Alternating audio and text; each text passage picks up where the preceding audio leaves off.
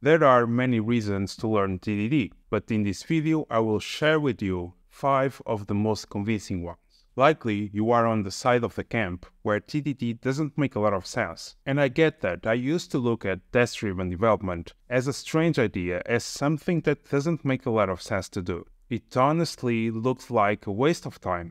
And I know how hard it is to change that idea. However, I'm willing to take the challenge trying to move you. So by the end of this video, you are willing to give it a chance. One way that I like to see test-driven development is as a getting things done methodology for software developers. Why? Because with TDD, you will split your problem into multiple small steps. By doing so, you will be focused on one problem at a time, one tiny small piece that you can evolve. So you don't need to juggle a lot of things in your mind. You can be really focused. You start achieving things quite fast, and you can see the progress that you are doing towards your goal. You don't need to take huge leaps until the moment and you can finally commit your change. So if the massive productivity industry that you know out there teaches us something, is that we should focus and we should deal with one small problem at a time. And that is a good definition for test-driven development. Another way to be more productive is to not spend as much time fixing defects, being focused on evolving the software.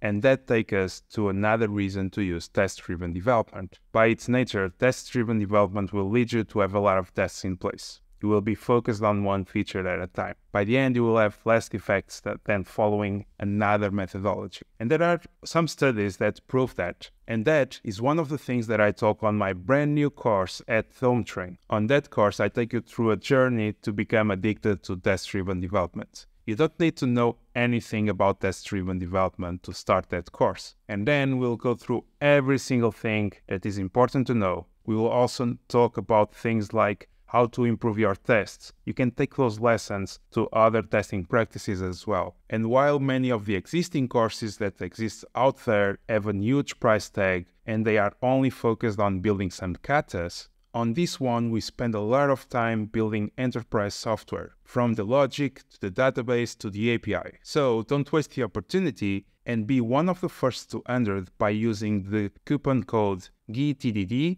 and you can take this course with 20% discount. So you know the story of the rabbit and the turtle, where the turtle challenged the rabbit for the race. I see the debate of test first and test after as kind of the same thing, where test after looks like the obvious winner, so it's the rabbit, while on the other hand we have the turtle that is moving slow, but eventually it will cause a surprise. And the turtle is test first. And why do I say that? Test-driven development brings productivity gains. CCT proves the maintainability you have a gain in the long term, and you might not be sensible to this argument. You know that you can build software easy to maintain. You are experienced. You know how to write tests on top of the existing code. However, I have a challenge for you. When you write tests after, or you even don't test, the most common tool that you'll be using in your day-to-day, besides writing code, is to start the debugger. And I want to challenge you to start taking note of the start time when you click the button to run the debugger and when you stop it. And by the end of a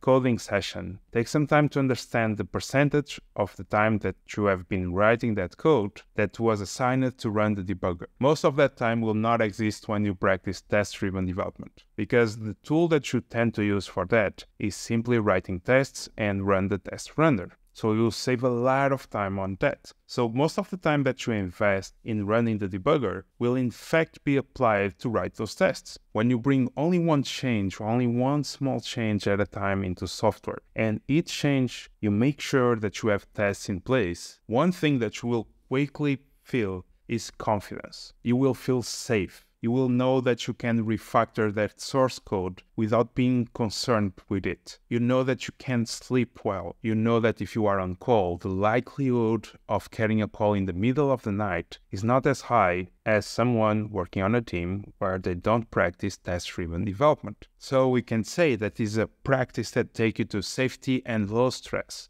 And that is an amazing reason to practice test-driven development. It will remove from your day-to-day all the drama and the heroism acts that we are always looking for in software development. It doesn't need to be on that way. On the Accelerate book, a book where the authors compiled information and studies about the elite performers in the software development industry, they mention test-driven development as one of the methodologies that leads to continuous delivery. So when we spend so much time learning how Netflix is doing microservices, how Meta is building reactive UIs, all of those things from the huge organizations, the tech giants, I think that is a good enough reason to learn test-driven development. And if you want to join them, but first you need to learn test-driven development, remember that you can take my course with 20% discount, all the information in the description. And if you still are not convinced, make sure that in the meantime you watch this video right here.